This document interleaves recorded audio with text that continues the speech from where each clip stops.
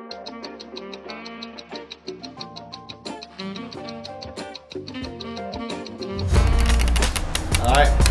come in. This is my flat. I'm going to show you around. Charlie's room. Roy's room. It's a mess. We've got many skateboards. We've got the kitchen as well. With got some food in there. This is my room. Selection of skateboards here, my longboard, it's really cool. I just bought. Got my guitar here, my electric drum kit, which is obviously quite a large part of my room, blown piston from Minardi F1 engine. Literally no idea how I came about this. Got some trophies, that's from my recent race in Hockenheim. It was a bit of a rubbish weekend, to be honest. But it was good to come away with a trophy, so got some good points there. On my caps I always write on the side of the brim where I finished, what race it was, the championship and the date. Just something I started doing. These are for my winter series. Nice big cups from both my wins. On our way to Sandown Park now. I'm helping some injured troops from something called Kart Force and I'm helping them learn how to kart.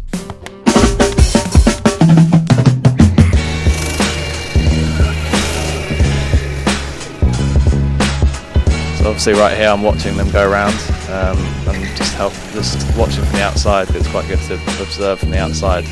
You see quite a lot more. When they come in I can help them with where they need to improve and where they can improve and where they're quick and where they're not, and help them with their lines into the corner and help them in the technique of just driving a kart properly.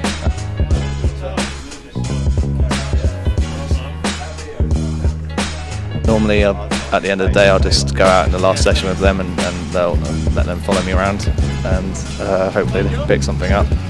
And normally they're quite quick and I don't get away from that quickly, so it's quite encouraging.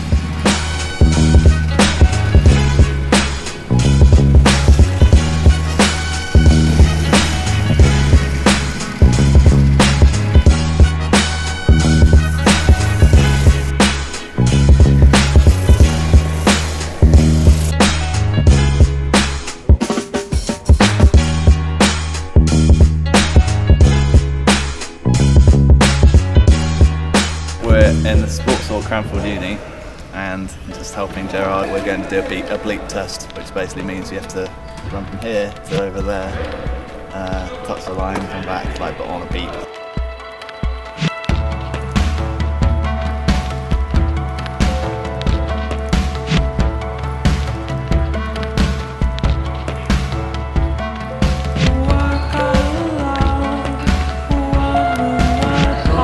When I go training, I obviously go a lot on my own, but every fortnight I go up and see my trainer Gerard, who's based near Cranfield University, and we use their facilities, their gym. It's always good to go and see him because he gives you a new programme and it tells you where you can improve and where you need to improve.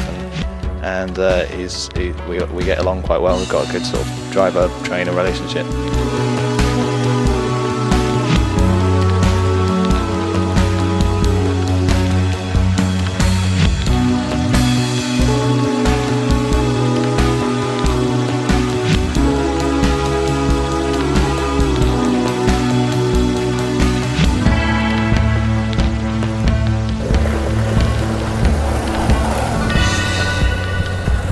The reason I sort of like longboarding is my flatmates do it quite a lot, and they got me into it really.